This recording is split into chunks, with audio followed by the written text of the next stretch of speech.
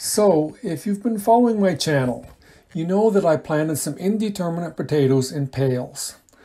And my pails turned into towers as the potato plants grew and grew and grew.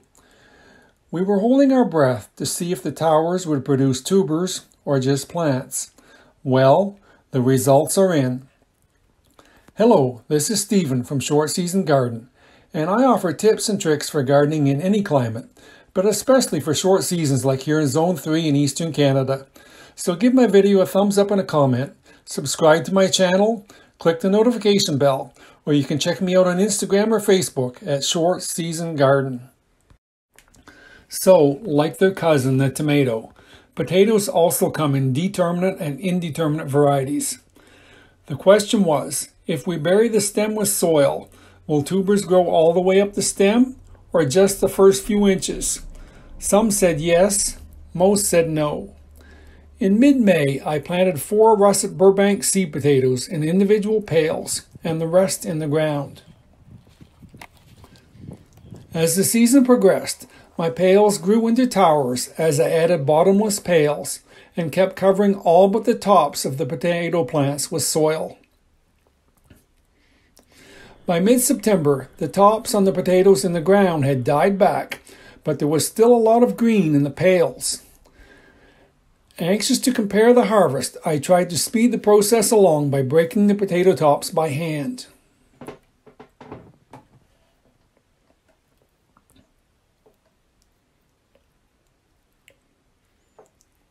Finally, on the 1st of October, I was ready for my comparison.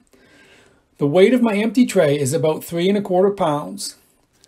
I marked off 4 of the remaining plants in the ground bed and dug up the potatoes.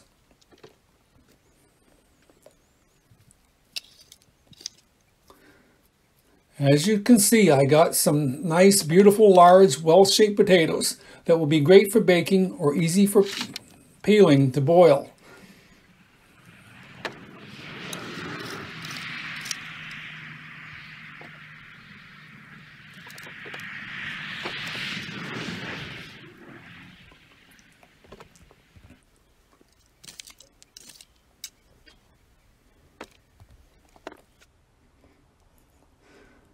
Now it's time to weigh them. When I subtract the weight of the empty tray, I'm left with about 21 pounds of potatoes from my 4 in-ground plants. Most of them nice potatoes, although a few got sunburned because they needed more hilling. Now the moment of truth has come. How far up the pails will the tubers go?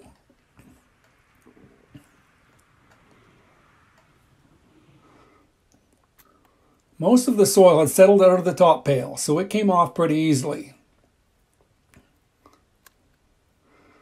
The next pail is much harder because it's tightly packed with soil and stem,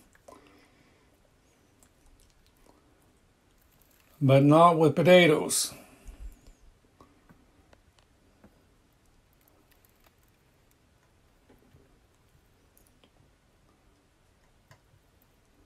Oh, there is one potato.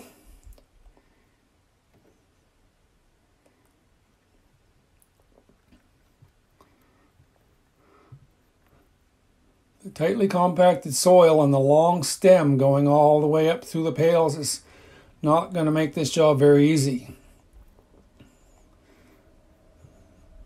This is coming apart rather harder than I expected. Oh, there's another potato.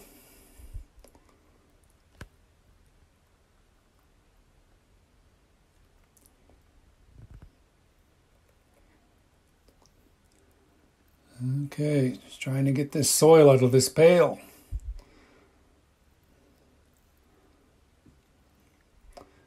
Finding some hard-packed soil, but no potatoes.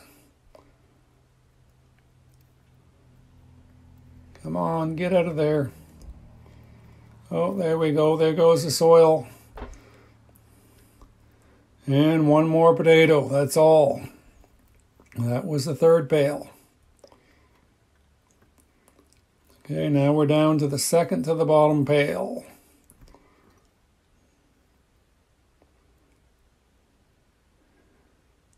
And this one is packed even tighter.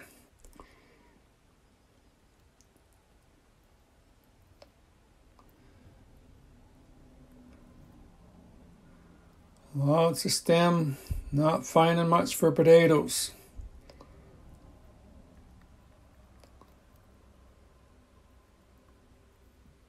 Okay, we're getting the soil loosened out here now.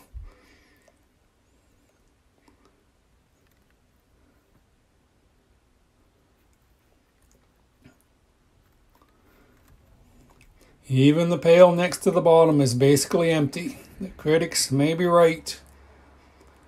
It looks like almost all the potatoes are in the bottom pail. And because of the tightness of the container, they're pretty knobby and misshapen.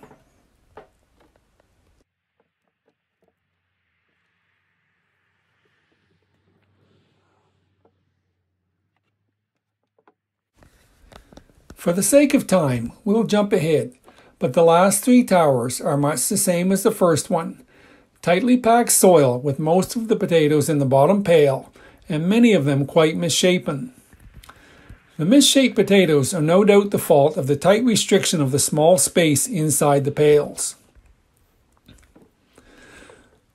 Okay, let's see what these potatoes weigh.